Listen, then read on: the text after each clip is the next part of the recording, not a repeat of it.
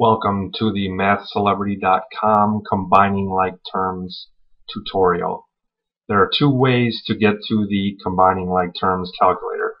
The first, as always, is to type combining like terms, and as you can see here, it's on your drop-down list.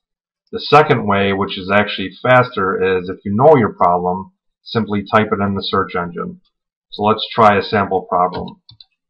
4x squared plus 5x minus 6 plus 7x plus 8 plus 7x squared plus 5.